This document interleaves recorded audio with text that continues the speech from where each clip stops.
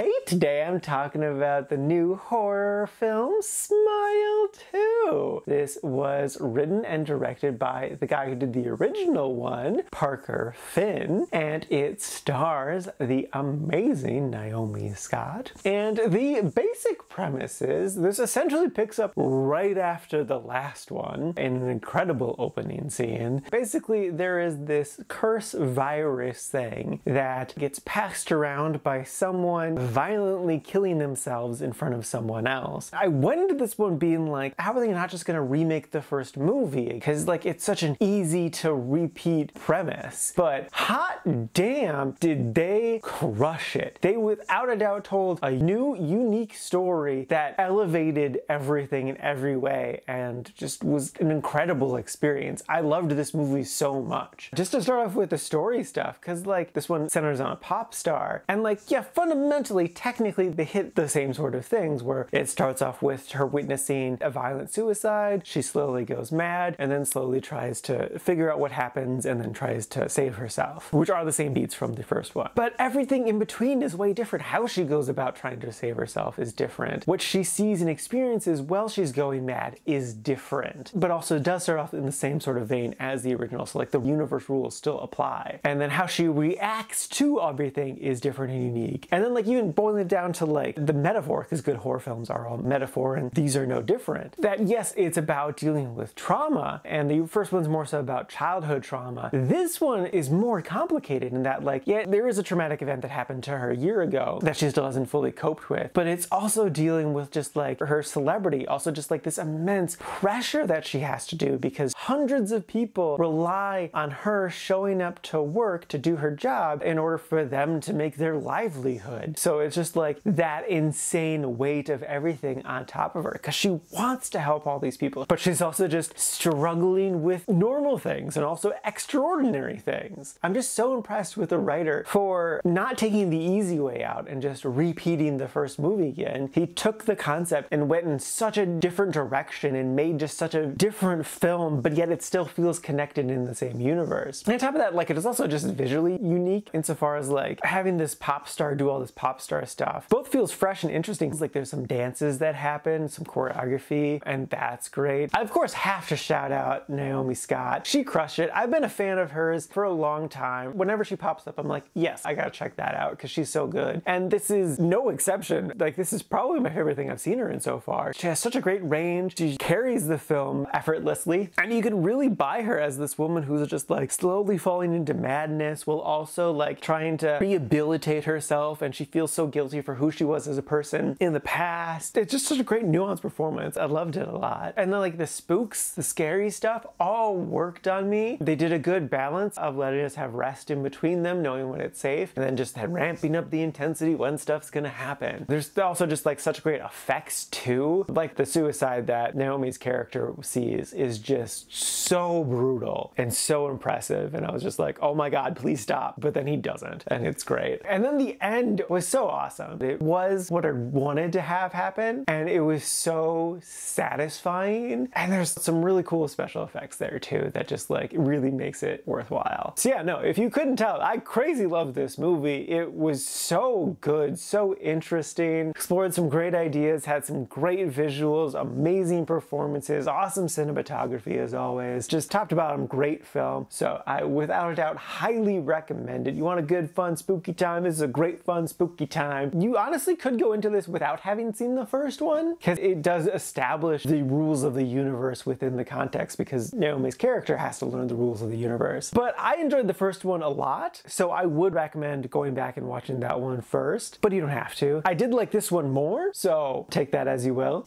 And now for my ranking, I put this at number 10 in the really like section. And this is a total of 83 new movies so far this year.